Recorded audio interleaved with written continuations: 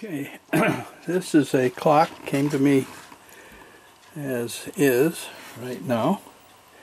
Some of the parts in here, and I've been asked to look it over and to do what needs to be done to put it back together. This is a clock made by the New England Clock Company. This one was made 1967, it says, and it's an interesting case, but if you look at the back of it, you see that it's actually a case built around a German Cuckoo clock basic case. To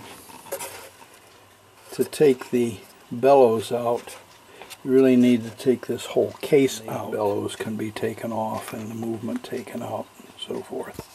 So we're going to just take a look at everything here, and I think we'll start by taking this case out and removing that Cuckoo bellow because the top is broken off and the screw has been pulled out of this one. I think they thought maybe it was glued in, so we'll take that out and remove the screws. There's some screws here that are holding the inner case in. So what we really need to do is get a... Okay, let's see if these will fit. Okay, here we go. Take this screw out. Okay.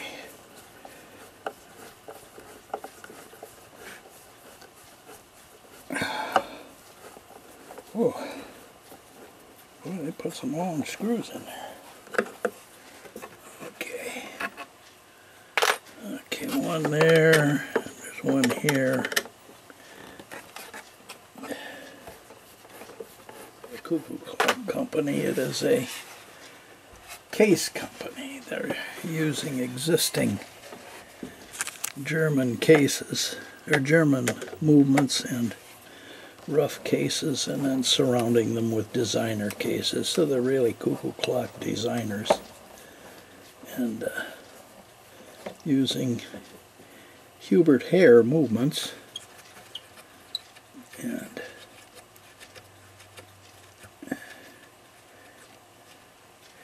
you got to take the outer movement off before you can remove the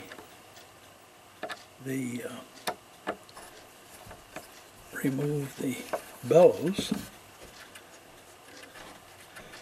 And actually, if you're going to remove the case, so there's one on the top, another screw here.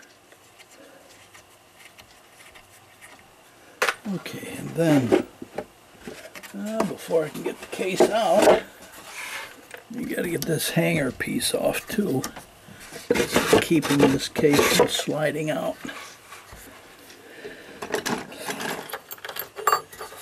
Alright, and then we can lift this case right out, and this then can be set aside, because it's just a surround is all that is. Set that aside for now and I'll clean it later. What I'm seeing here now is, you can see this is just a basic Cuckoo clock case. Because now, once we get that outer case off, we can now get to the screws that hold the bellows in. That one bellows was taken out. What it did was it stripped the hole. Take that out, and we can leave that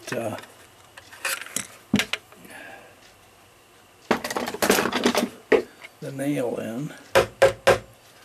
Okay. This bellow needs to be taken out. Oh, boy. So they must be ordering these cases like this with the Hubert Herr movement in, and then putting the outer case on, the designer case. And okay, there we are. And that bellows had come off. All right, so there's that case. So they're ordering this box with the movement and the bellows in, and then putting their dial on it, surrounding it with their case and the designer case, and selling them as New England Clock Company. Okay, and this particular model is called the American Cuckoo bird. Okay, so we can set that aside, and we will deal with it later. Now we have to deal with these couple of things. Here's the bellows for the left side. Right side is going to have to go the same way, but we got to glue this back on. So we'll clean this up, glue this on, and set it aside to dry. Looks like rubber cement was used on it before. Okay, now we have to evaluate this. Looking at it closely, it looks like there's been a whole lot of bushings put in this. Not real happy with the way this bushing looks. That's sticking way proud of the plate, in which case that could create yeah, I can feel there's a roughness in there already. That could create a problem. So what we're going to do is we're going to disassemble this, check everything out. It's a Hubert Herr movement. And then reassemble this. Looks like it's been cleaned once. I don't know if it's been oiled or not. Kind of hard to tell. Little rough spot there where a bushing was ground off. But we'll take this back apart and reevaluate it. One of the first things I notice is the center shaft is bent. That much. Going to have to straighten it. Alright. I think that's probably about as straight as I can have it running now.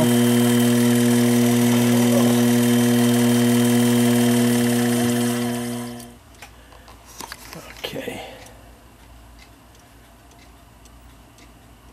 Got the run side in, running with 1,500 grams of weight. Runs for a little while, and then it hangs up. And now it's hanging up again. And I'm seeing it's not clearing on this pallet over here. That's the exit pallet. It's going around, so I've got to take that wheel out, and I got to examine it very, very closely. As I'm not yet, it's hanging up. So probably got some teeth that are not straight on it. Alright, looking at the anchor, the pallets, and the teeth on the escape gear, everything looks fine right here.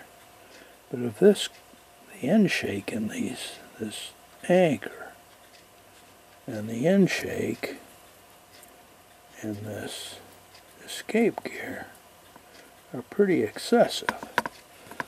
So if I push this all the way to the extreme this way, this to the extreme this way, they're doggone near coming undone.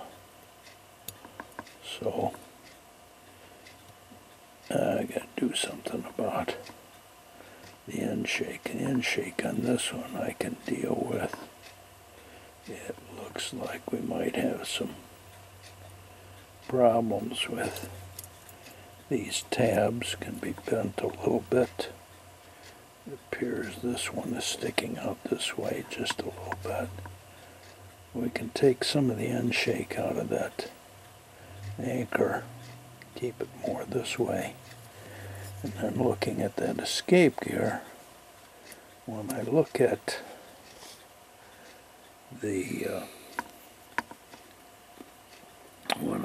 this bushing down here, that's not out flush with the surface of the plate, and it's allowing the escape gear to move too far to the right, and with this moving that far, that's getting pretty close. So we need to tighten that up a little bit. I think part of what I can do is just replace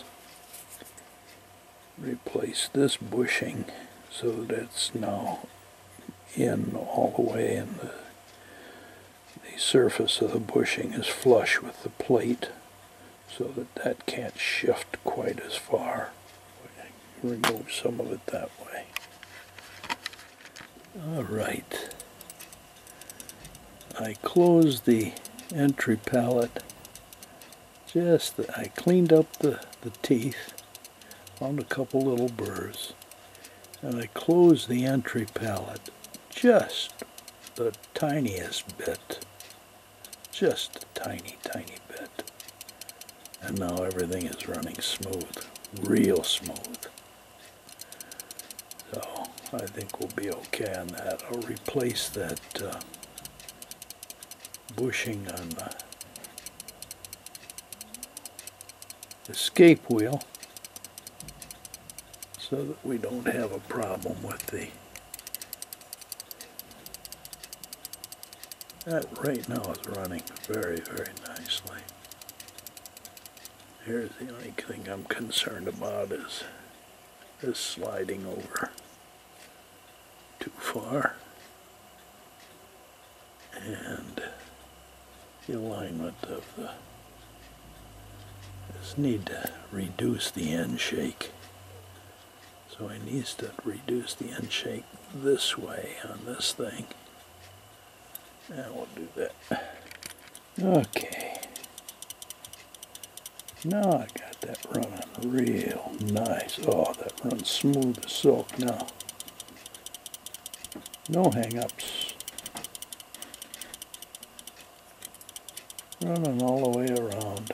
I didn't have to replace that bushing for the escape gear. What I did was I just laid it flat on a plate and I tapped it in tighter so it's nice and flat. And all I had to do was drive the bushing flush to the inside.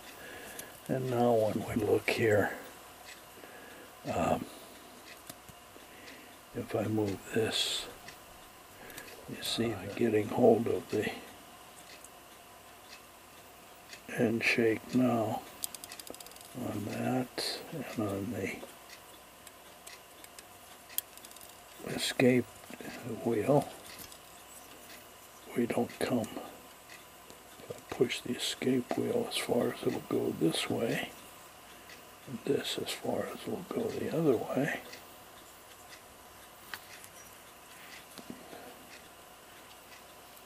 it doesn't come anywhere near as close to the edge as it did before. There's the extent of the movement now. There's a problem with that. Yeah, that's going to run real good now. That's much better. And all it took was just cleaning up the teeth, getting rid of a couple of burrs that I found, and then just closing this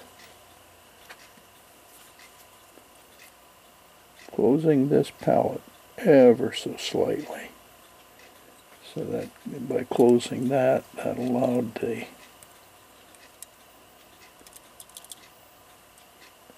exit pallet to clear the tooth. and not hang up on any teeth.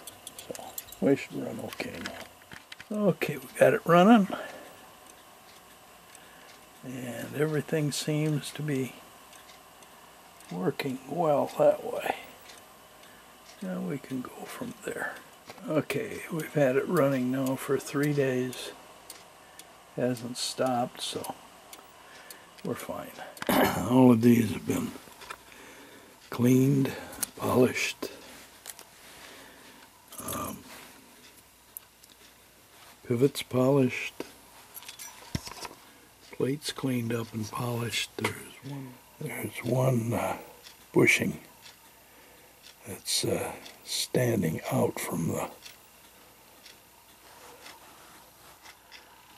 Bring that down some, because what happens is if the pivot doesn't come all the way through that thing, then the hole will not wear all the way through. It'll wear part way through, and it will end up creating a rut in an otherwise round hole. And the arbor will eventually lose end shake, and it will bind. So we gotta take that and just grind it down and cut out a new heat or oil sink for it. There are the gears in place and ready for the back plate to go on. Okay, before we put all this stuff on the front, I want to go through now and oil all of these pivots.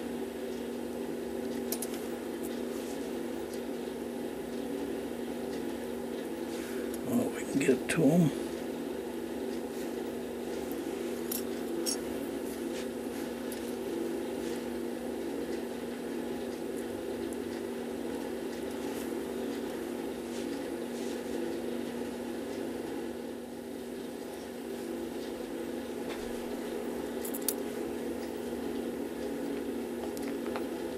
Hi, Sonny. How are you, sweetie? Come here, buddy. Come here. Okay, been messing with this for quite a while, trying to get the strike to work correctly. And what I found was somebody had really messed with this and just bent the living daylights out of some of these pieces. This piece right here,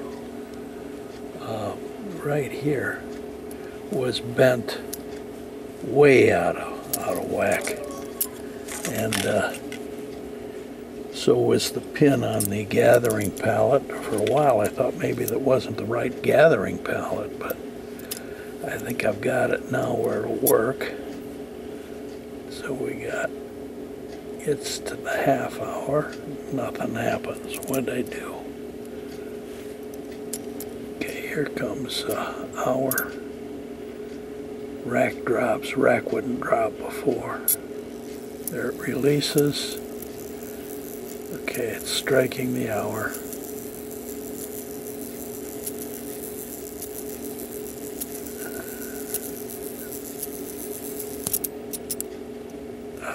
My thumb slipped off. And I think I've got it now. Yeah, there it's stopped now. And yeah, okay. And that's on the hour. Now let's see what happens with a half hour.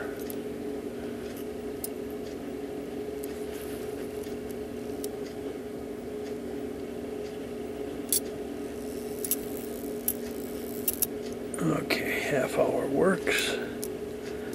And let's go to the hour. It should be the 11 o'clock. 1, 2, 3, 4, 5, 6, 7, 8, 9, 10, 11. Okay. And now let's see if it goes half hour. Half hour works. Should come up on the hour. Oh, this should be 12. 1, 2, 3, 4, 5, 6, 7, 8, 9, 10, 11, 12. Okay, now let's see if I got it set enough that it'll come back to the 1 o'clock. There's the half hour. And now we should hit the 1 o'clock. There it is. Very good. Okay. I'm done for a while. All I got to do is wait now. I had to order a chain because the owner only sent me one chain. I don't know if he has the other chain, but to put this back together, I've got to have both chains. So I ordered a new chain. It'll be here in a day or two. And then I can see about putting this all back together. Okay, this base case I cleaned up.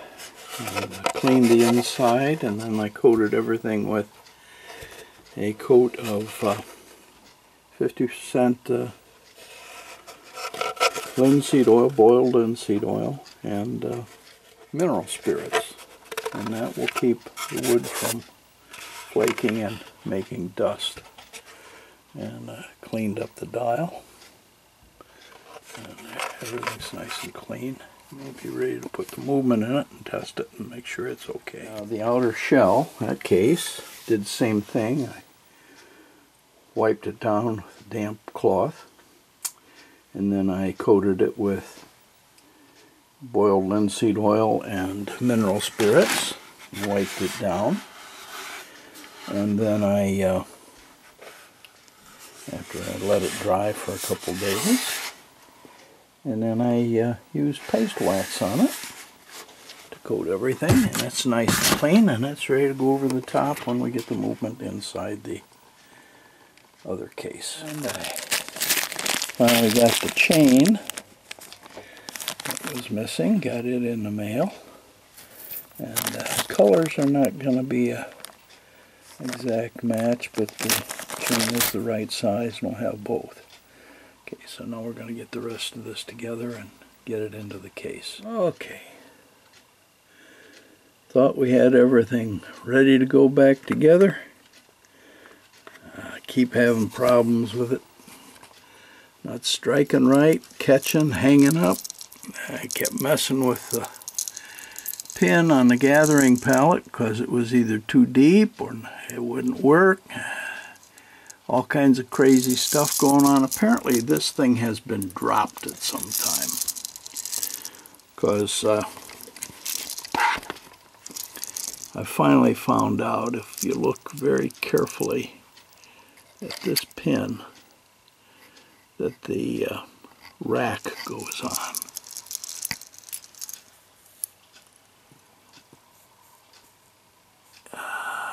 It's just bent ever so slightly, causing the rack to go over too far to the right, and the teeth get meshed too deeply on the gathering pallet pin. So I gotta straighten that up. Yeah, it's leaning just the there you can see it pretty well now, how it's bent toward the left now. So I got to straighten that up a little bit, and then maybe we'll get this working right. And it looks like I'm going to have to take this all apart again. So in fact, this post is actually loose. I can turn it a little bit, and it'll get somewhat tight, but then I move it another position, and it's loose as a goose. And it's I'm going to have to take the plate off, because this isn't screwed in. This is pressed in, and I'm going to have to take the plate off to to tighten that. I may even have to silver solder it. So it's turning out to be a bigger problem movement than I first thought. Okay, we got it back apart, and here's the problem. This had been a problem in the past, apparently, because closer inspection I found remnants of what looks like either lacquer or super glue. But at any rate, I scraped out the junk out of there, and as you can see, this is loose. Okay. Looking at the back, it looks like maybe somebody tried to tighten it before. That's not original. I mean, if you look at one of the other posts, you'll see that, like this one here, that's fairly clean. This one looks like it's been evidence here that it's been hit with a punch, and evidence here it's been hit with a punch trying to tighten this up. So that's got to be retightened. I'll mess with this a bit if I need to. We'll take this whole thing out, and I can just turn a new piece. See, this is just, that's certainly not the way it should be. It's not perpendicular to the plate. With it not being perpendicular to the plate, especially, it's pushed a little bit this way. Let's see if I can see it this way. A little bit toward the strike side. What was happening is it's allowing the whole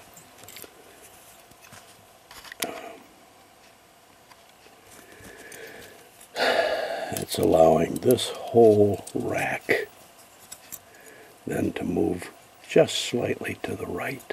I mean, and it doesn't take much. And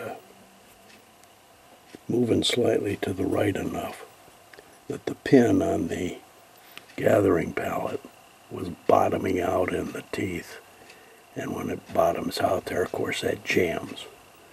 So we got to keep this straight. And I think what they did to compensate for that, because I thought this was kind of weird looking anyway, is that the wire that's on the gathering pallet is a little bit longer than what I've seen on others.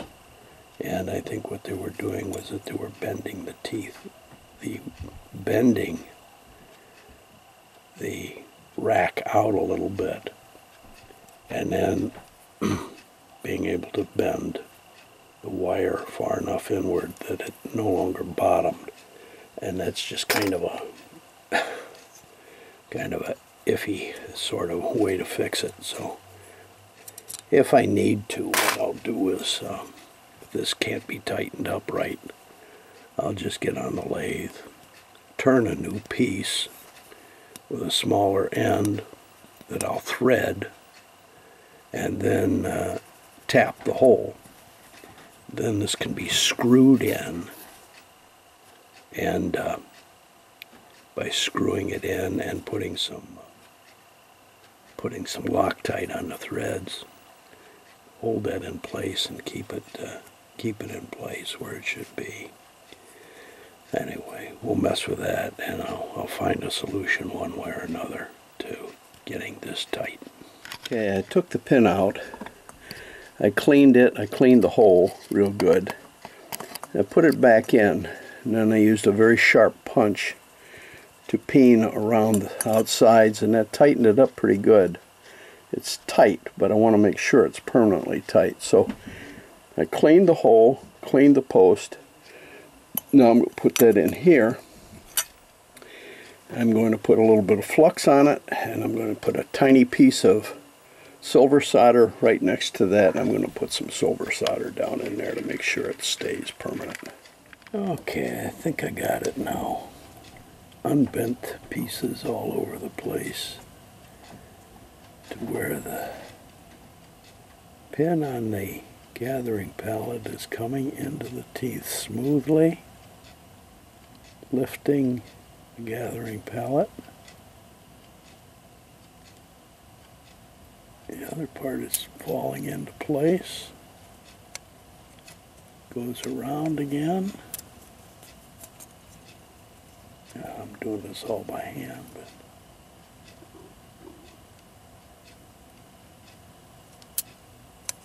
okay, I think we got it where it's going to work now. Two more now. One.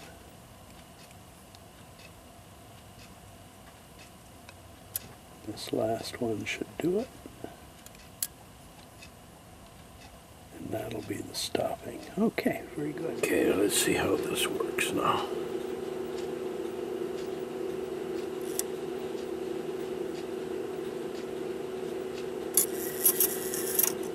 Nail on yet.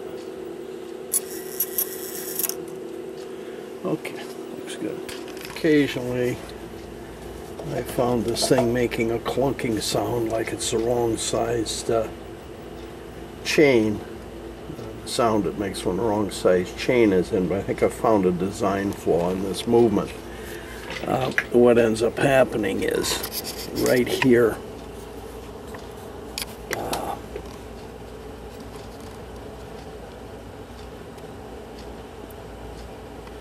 this wheel, really, this chain literally rubs on this movement post, and sometimes as this these things come down, let me just get this running so you can see what I'm talking about.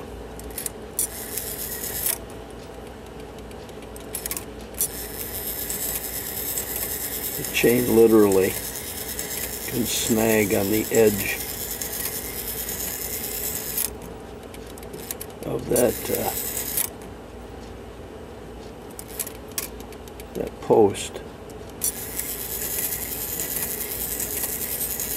If we can get it to work. A link catches on there, and it's rubbing right over the top. That's causing a loss of power as well. That's just plain a design flaw.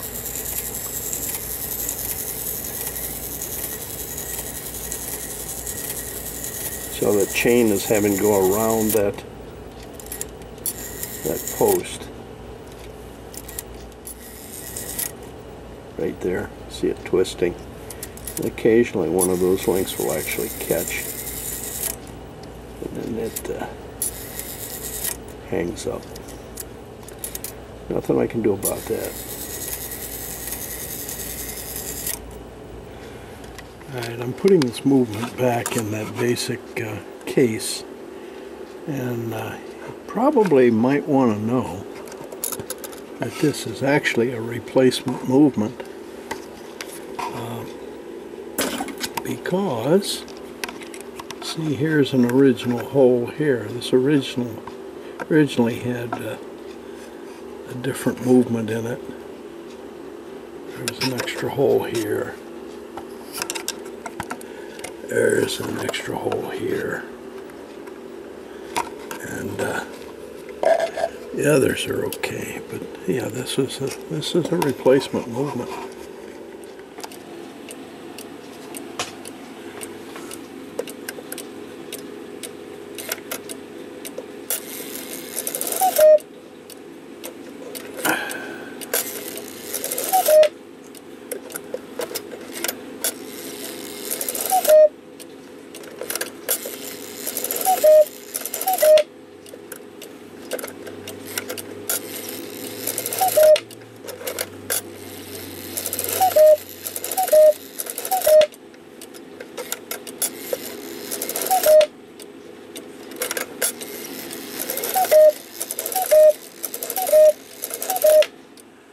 Okay, been test run now for a couple days, so pretty sure we're going to be okay.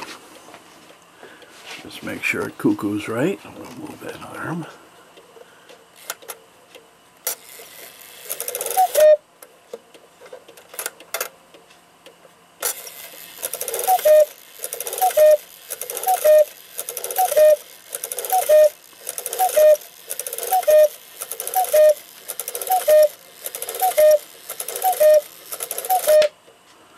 All we have to do is set that whole thing right down inside, put the screws, there's 2 screws through the roof, and I can't remember where the other 2 screws through the bottom here that go in, 4 screws that hold the whole movement in.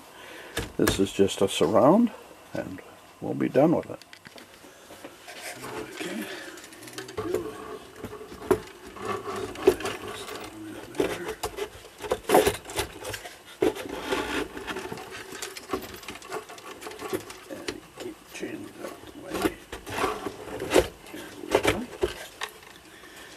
So, and then we'll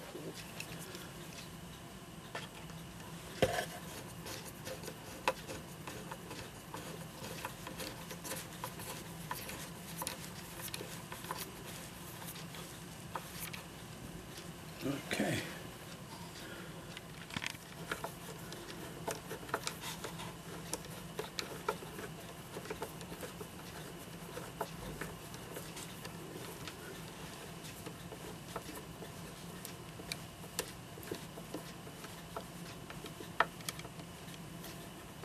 Okay, 4 screws are in.